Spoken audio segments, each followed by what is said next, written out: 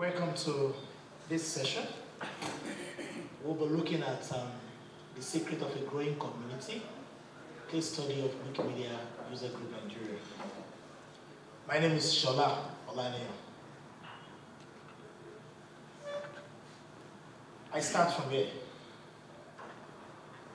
In 2015, the Global Reach conducted a phone survey in Nigeria, and it was concluded that only 21% Nigerians are aware of Wikipedia. And that brought us to where we started thinking how we can bring this percentage up. Then I show a photo of a ladder. For us as a community with little or no resources, we agreed the only way we can work with the ecosystem is to align our mission with organizations around us that share the same objective with what we intend to get. And we describe partnership. There are so many definitions of partnership, but we describe partnership as a ladder that connects the dreams, which is our goals, to the reality. That's where we're going. And this presentation will show us how we've been able to get to where we are today. Though we're still going, but where we are today. Now, our key goal is to take Wikipedia or Wikipedia-related sister project to doorstep of every Nigerian. And if you can imagine when you have a 21% of over 200 million population aware of Wikipedia, we factored what are the things that we need to take this 21% to something more than what we have. Now, before we get to where we are, we need to identify what are the obstacles. That's why you can see a pathway. The pathway shows we need to get to somewhere. How do we get there? Some of the challenges we have is funding. As I've said, we are a user group with little or no resources. Volunteering in Africa is quite a challenge for people to volunteer their time, and you need to understand. When you need to fend for yourself, doing everything for yourself, and after getting a little bit of resources, you can't put that resources in volunteering. We have to look at how we can bring down this barrier to ensure that people can put in their time for free into into adding to the sum of all human knowledge. Then, issue of network. Yes. In most cases, when you walk up to a partner, ask them for content. The question they will ask, what is going to be in there for them? You should be able at every point in time to be able to tell them what they stand to benefit from every partnership. And that's some of the challenges we do have. For some organizations, they need visibility. You should be able to let them understand that having their contents on Wikipedia, with over 85 billion viewers on a monthly basis, they can as well have so much people seeing what they have. Those are some of the ways we've been using to get some of our partners. And that's why I say the difference between the beginning and the ending are these challenges. All these challenges, and many of them, are the difference between when we started with just 21% and up to where we are right now. These are the difference. Now, how did we get over the differences? The first thing is we need awareness. We are just at one corner of over 36 states in the country. How can we get to the whole of the 36 states? You also need to understand that not everyone is on internet. Yes, Even when they are on the internet, you need to also let them understand how to get to what you want them to see on the internet. And that's where the awareness comes up. How do we get there?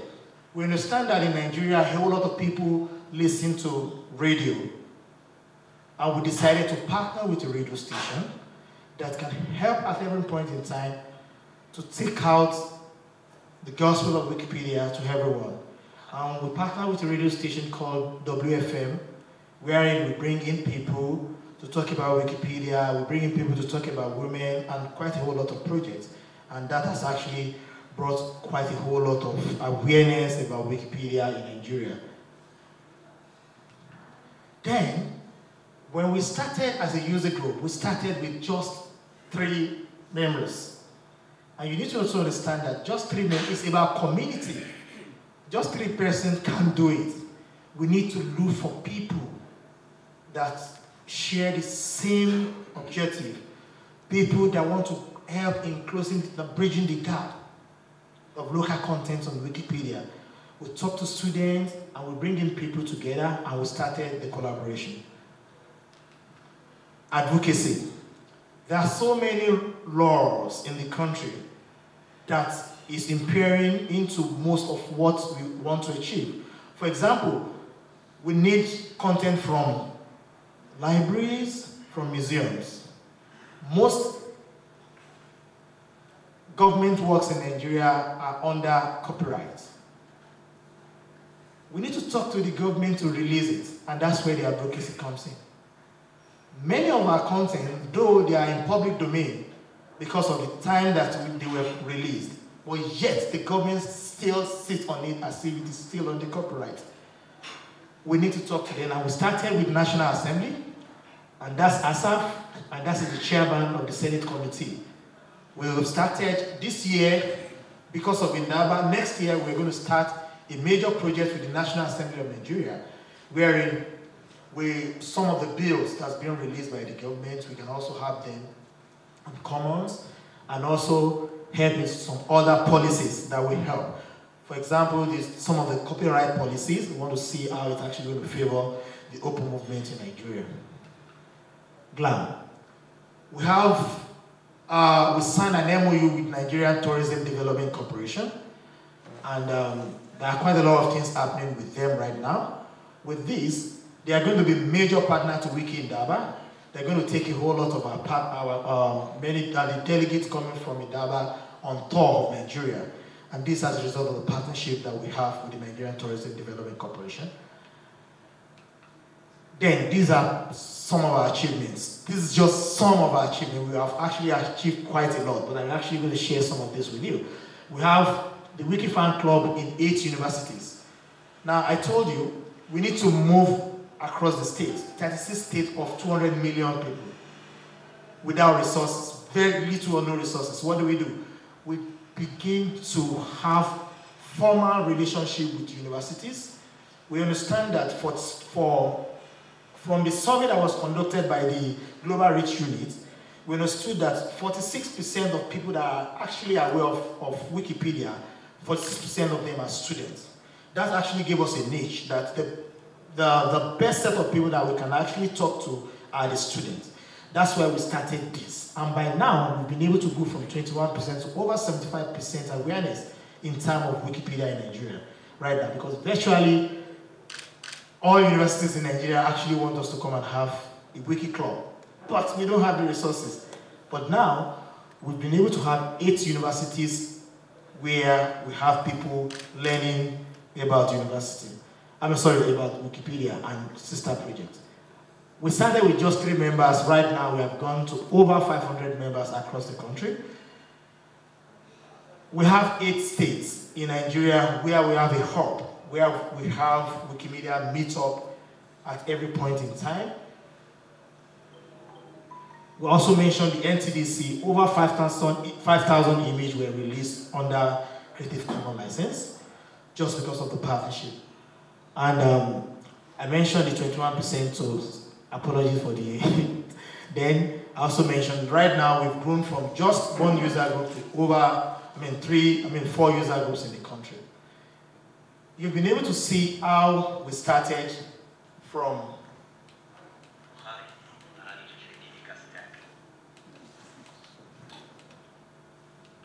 from just the 21%.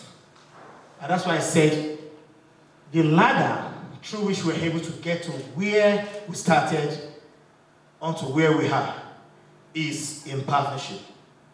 We're able to identify within the ecosystem those organizations that can actually help us to to get to where we are as in terms of our objectives.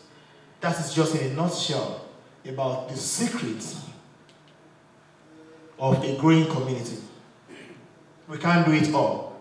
We can only do it, we can get there just by identifying those people, organizations that share the same objective with us within the ecosystem. I think with this little presentation, I really want to get more from you. At least with what I have shared, I also want to get more from you. I am thinking of probably we can have a 2 class where we talk among ourselves what actually works within your community, so that actually we can also add it to what we have done when I return to the country. And also, with what we have added to them, we can also give it to the host. Perhaps it can also help within the WikiArabia community. Can we have a 2 class? Or 2 group? Okay, we should do 1, 2. 2 groups, yes. 1, 2, 1, 2, 1, 2, 1, 2, 1. Observer. 2, 1. Okay. Okay, good. Can we have a 1, 2? The 2 from here. 1 from. 1 here. Okay. This is 2. No, 1. Come to 1. Come to 1. Don't go to 2. Come. 2 is.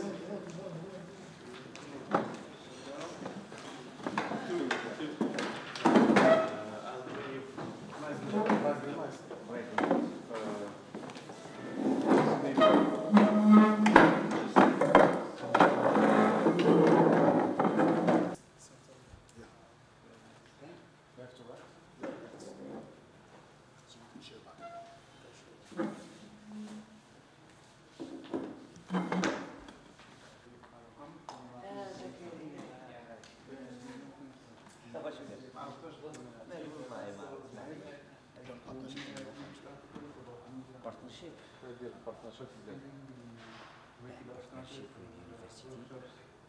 How you can start with we can start with which establishment?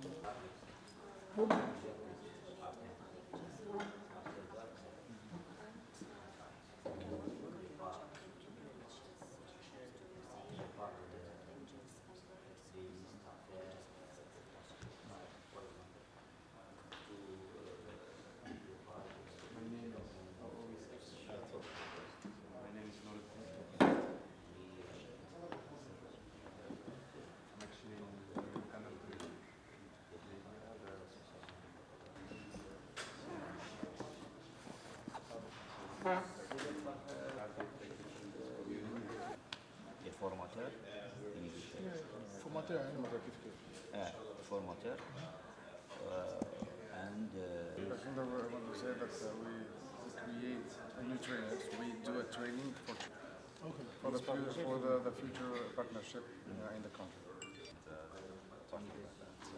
Yeah.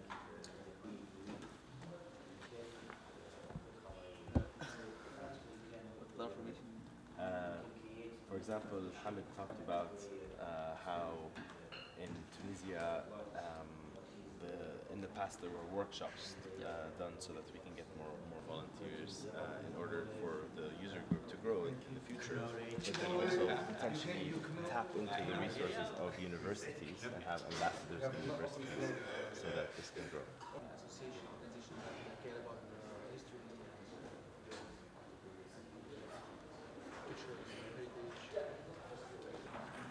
So we came up with a document, we sent it to the ministry because we realized that they all had a common interest in this.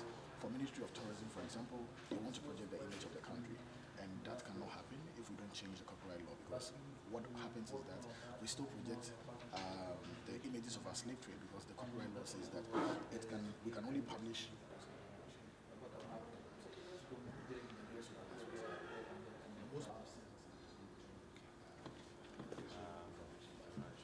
summer open school.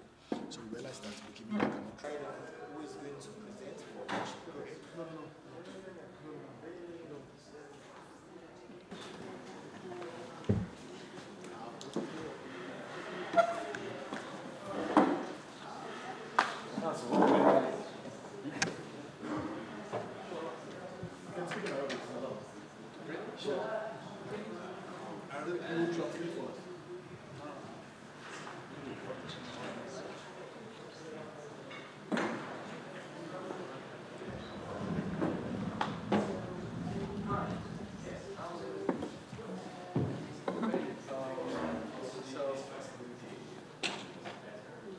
Hello.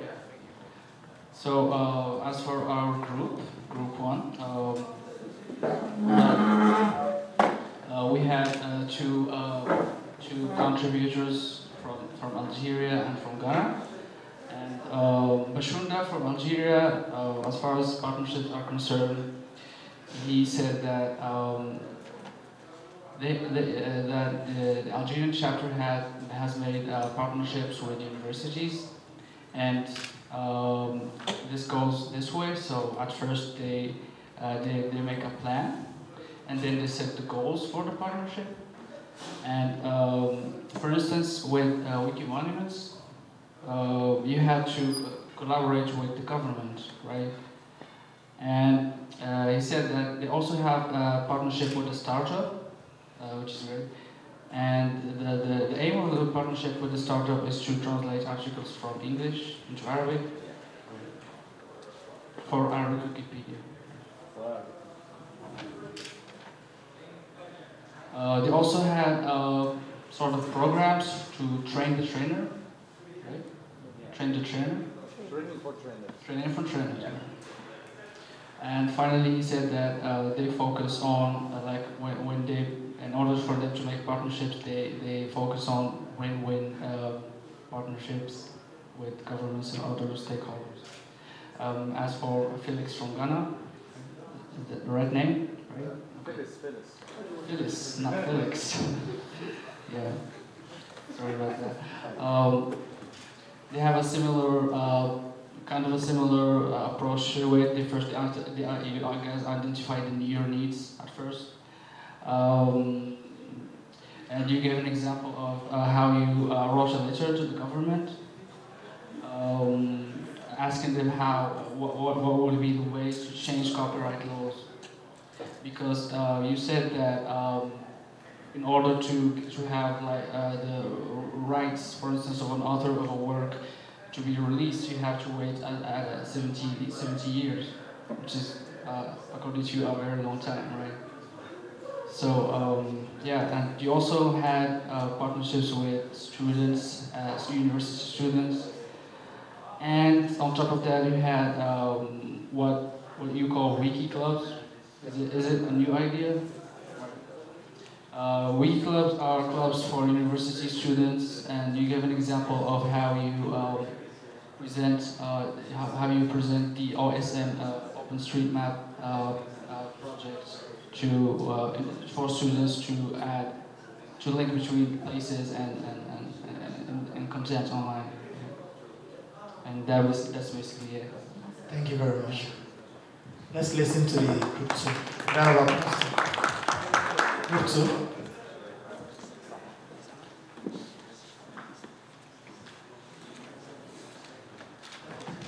Thank you, Shola.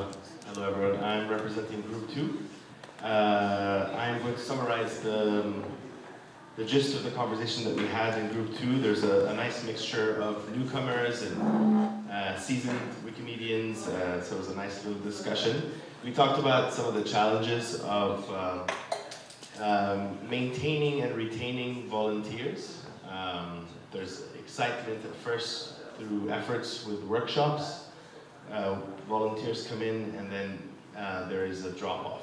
And so the drop-off needs to be understood and drop-off needs to be remedied, and it's customizable and it's specific to each different community.